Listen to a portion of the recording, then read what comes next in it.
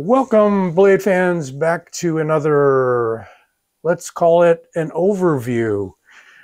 And I guess you could call it a review, because the circumstances around me receiving this beautiful automatic knife made by Heretic called the Wraith are, I would say, unusual. I have been gifted very few knives over the years, certainly not because I don't deserve it, right? But someone reached out who is a avid follower of the channel and also of the Knife Junkie and other good channels by the code name of North Code. That's his Instagram moniker, and I believe maybe YouTube too, I'm not sure. And it's Ryan at North Code. I okayed it with him first to make sure it was okay to mention this. He gifted me this gorgeous knife. I mean, I had done previously a review on a Wraith knife, but I have raved over the years at this particular model that he has shown. And this is very special in that it is an integral, and I didn't realize that when I first picked it up, it's an integral carbon fiber knife. To the extent where we do need to have a this beautiful jade G10 bolster. It's a cover because that allows you to get at the mechanism and allows them to assemble the knife and so on and so forth. There are other knives that are integral that don't have that, but I think an auto is an exception. Well, let's open it up. It is not terrifically energetic, but that's okay. I don't need the knife to fly out of my hand. So the springs in the Wraith are not the most powerful. So that's not a negative. And if I mention any little quirks or points about this knife, it's just because that's what I do with knives. I take a look at them and I point things out. Whether or not they're good or bad, that is up to the owner. On that topic, I want to just get on my soapbox here for a bit. There are other channels fairly recently getting a lot of hits, and it's good and legitimate because they torture test knives. They put them through all kinds of, I would say, abuse in the name that the knife should be able to survive that, and no matter what the knife is, they should be able to withstand this, that, and the other thing. To me, a knife is primarily a cutting tool. The fact that it locks and can stay locked is a plus because we all come from, well, maybe not everybody, but I do come from an era where the folding knives were all slip joints. So they had two positions you could put them in, and one was kind of a safety so that you didn't fold the knife on the hand. And they have what they call a walk and talk. I'm not a big fan of those. I think I've only got one in the whole collection. It's from Tucson, believe it or not. But, you know, how strong is the lock, right? And should it be able to take a spine wrap with, you know, wrapping it on a piece of wood or hitting it with a pretty good baton or stick and having it fold? Well, I haven't tried that with this one. I've tried it with a few others, some of the Microtech MSIs, because there was questions about those. And, you know, I was able to get it to fold with a very sharp wrap on the back. Whether or not I would ever be needing that to hold up in a use case, I just think that's questionable. So I guess my bottom line is we can't put all knives in one category. This knife is a plunge lock. It has a spring. Push the button and releases the plunge lock and the spring takes over. Now you can see that if we go like that, it's not that strong of a spring. It really engages more right about there, okay? So I'm off of that soapbox, but I just wanted to say, and I'm going to be mentioning this with every review going forward for a while, that I think knives are subject to use cases. A chef's knife is not an automatic side opening knife. Side opening knife is not a out the front knife. completely different mechanisms, and you're not going to get an out the front knife to have the lock defeated by wrapping it on the back, for instance. Maybe by stabbing it into, a chunk of wood or something you would, but for real hard use where I'm worried about the pivot of a knife, it's really going to be fixed blades that I'm using anyway. All right. That may or may not make sense to you, but it's just something that's on my mind lately, and I'll offer up more about it going forward. I don't want to taint this review with that information. So we've got a Wraith knife, and it has a frag pattern here. And what's interesting is that fades into the handle here. So that's a really cool visual, I think, is that you've got this texture here that fades into this smooth carbon fiber. And I would call it a weave carbon fiber. You might agree. Also, we have a surround on the pivot here. And by the way, that's a T25 pivot. I've tried that out. It took a little bit of tightening to center the blade. The blade was slightly off. That's fine. We've got a pretty good amount of handle for blade here. One thing I picked up on is that we've got that point pretty close to where the handle ends here, and I do pick up some of my finger flesh there. So carrying it in the pocket, that's going to be to the back. It's not likely that I'm ever going to encounter that, but it's something. And I'm going to show you another Wraith that I already had, which came in on a trade, where this blade is slightly lower. So I'm thinking the way they tuned it from the factory, you see, you got that little bit of play on all auto knives, because you don't want them to start out at the contact point. You want them to not be contacting anything down here or up in here. Anywho, got a rectangular fragged button on this one. The knife is really robust. I think this tip would hold up very well to almost any kind of work. Of course, the weakest part of any folding knife is the pivot, okay? The pivot is not going to be like a fixed blade knife.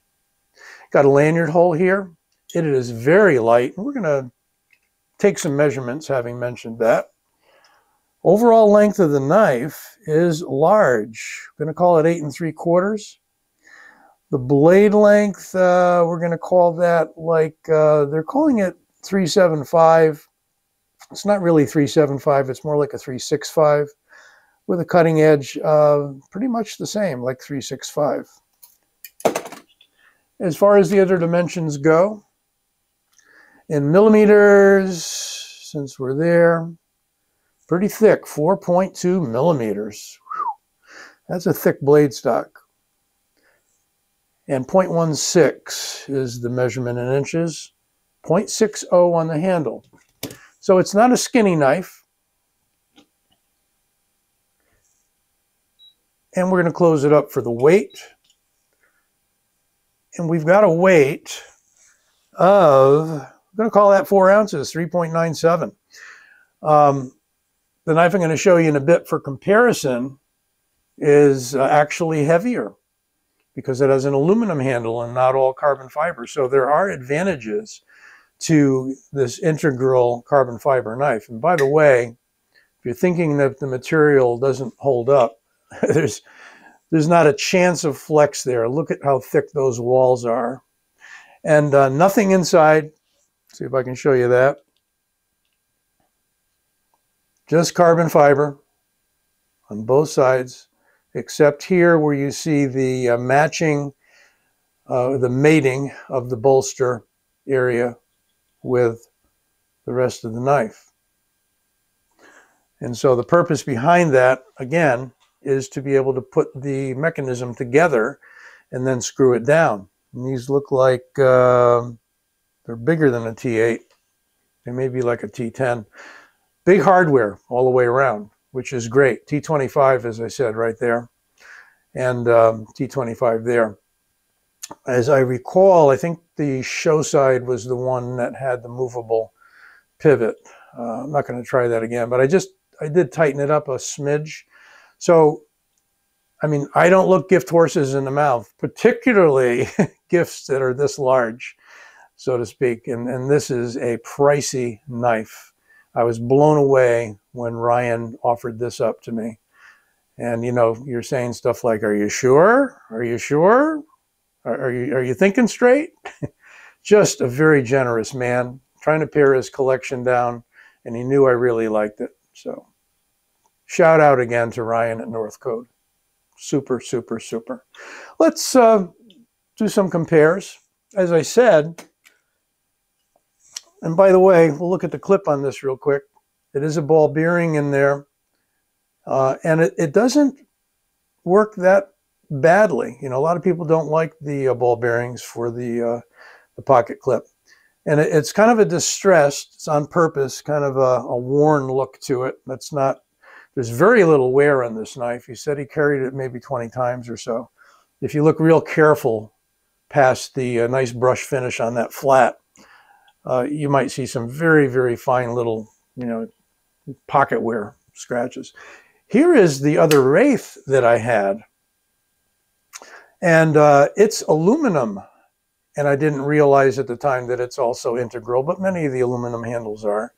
And it's got the carbon fiber, black carbon fiber bolster with the same setup, except we got a little different look to the button. They've made a lot of variants of this Wraith. If you just look up Heretic Wraith Auto, you will see a lot of them are not in stock anymore and out of production. I don't think they're making this particular one anymore, but I could be wrong. But they've come up with lots of different flavors of this knife, all blacked out blade, Damascus, I think. You know, I can't even think of all the variants on that. Here's another recently acquired auto. This is the Ritter Hogue. And this is the RSK, which is Ritter Survival Knife. It's a little shorter, not quite as large a knife. And it opens with, I guess they said they put a special spring in there. It's super snappy. So you can see there's the snap on that one. There's the snap on that one. It makes kind of a dull thud because you don't get the resonance in the carbon fiber. It sort of deadens the sound. And now listen, a higher pitch snap on the aluminum handled one. Same blade, same thickness, except, oh, I didn't mention this is an LMAX. Yes. And that is right there on the blade. Yeah. This one is 154 cm, which stands out in the white there. You can see that pretty closely. And there is the Heretic logo, Wraith. This is Wraith, it's a number 85. Let's see if they put a number on this one. This one is hidden. Nope, it's 1086. Was there a 1 in this one? Nope, just an 83. So this is a much earlier model. And again, the round button versus the rectangular one. And it is an ounce heavier, by the way. So 4 ounces on this knife for the size and 5 ounces on this guy. See if I can validate that for you. Not that you wouldn't trust me, right? Yep, see, right up under 5 ounces for that one. And just under 4 for that one. So you lose a full ounce. What's the Ritter? It's pretty light too, just a little over 4 ounces. So for the size of this Wraith knife, you get a big package, almost 9 inches. With, what did I say, like a 3.65. And so it's very close to that ounce per inch, which you seldom see for kind of a somewhat chunky auto, but it's comfortable in the hand, got plenty left over there. Got some really nice jimping that's not too fine, but nice and grabby. If you choose to go up here, you actually have that swale on the blade there, that dip that gives you a placement for your thumb, although it's not jimped. Definitely a powerful knife. And I think that plunge lock is pretty strong, although you probably find somebody who can beat the crap out of it and get it to fail. Who knows?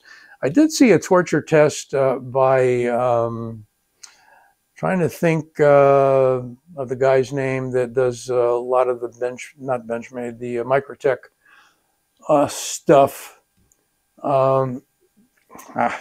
Names are on the tip of my tongue. But anyway, you probably know who I'm talking about.